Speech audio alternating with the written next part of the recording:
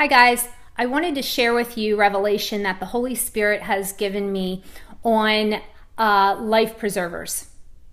Well, it's not on life preservers, but that's what he used to show me this concept.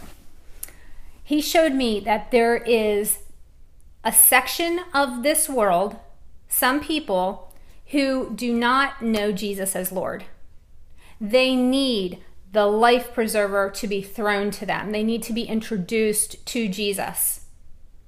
Then there is a section within the church who have accepted the life preserver, and they acknowledge the fact that their sins needed to be forgiven, but that's as far as it goes. So they know him as a forgiver, redeemer, savior.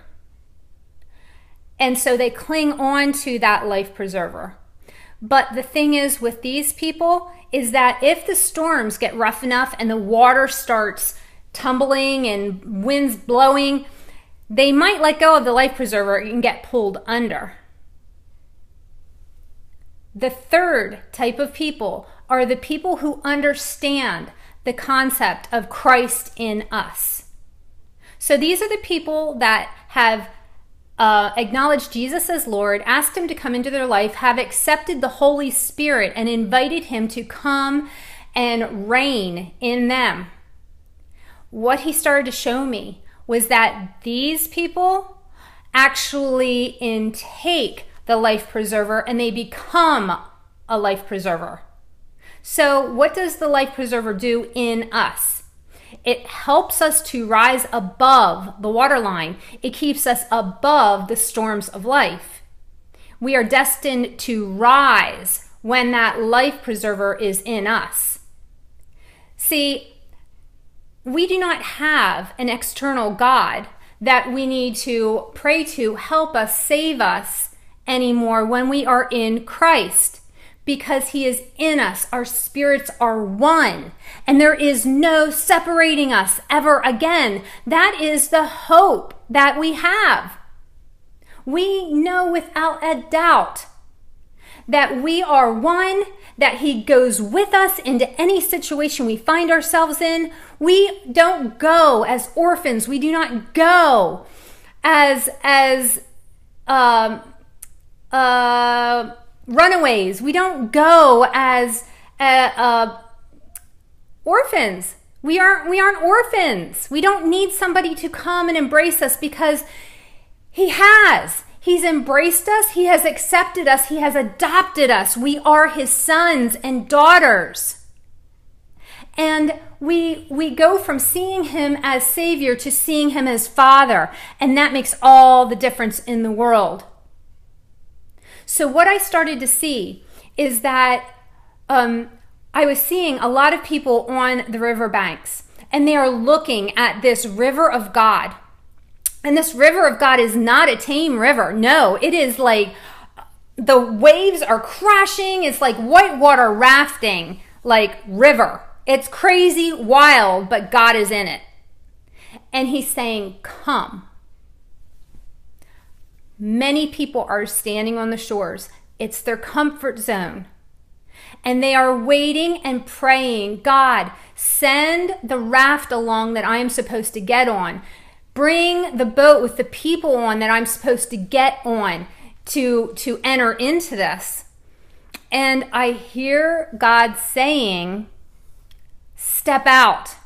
You don't need anybody else. You don't need a life preserver to come and take you into those waters, because you are the life preserver. And you need to stop waiting on the riverbank and start wading into what I have for you.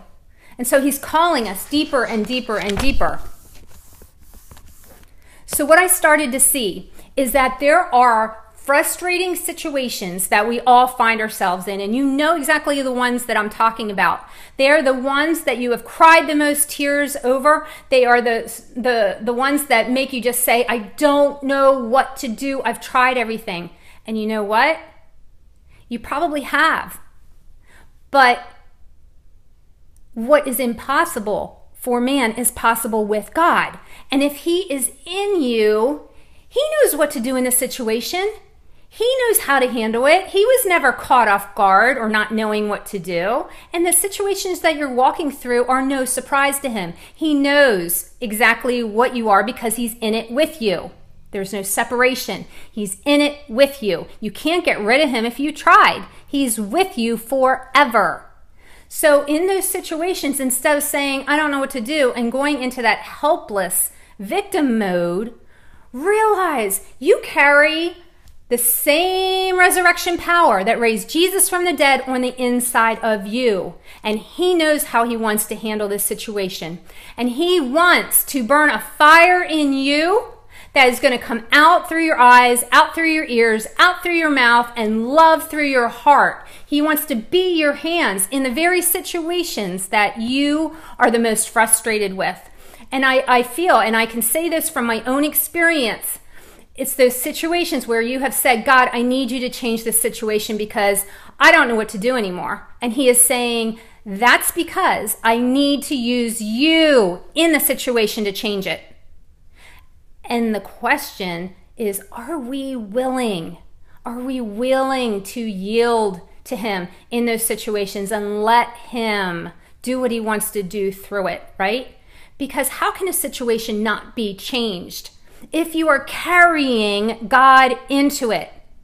See, the problem isn't the fact that God isn't with us. It's the fact that we don't understand how with us he is and what he is capable of. We need to view him as bigger than we've been viewing him, and letting him enter the situations in our life through us by not being intimidated by the darkness anymore, realizing that we carry the brightest light of all on the inside of us, and that he wants to partner with us in those situations to bring his presence, to bring his power, to bring his fire, to bring his healing, to bring his love.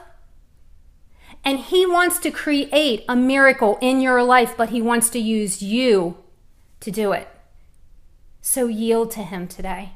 Allow him into those hardest areas and start seeing him as bigger than you can imagine. Because with Christ, all things are possible. Not just some, not most, but all.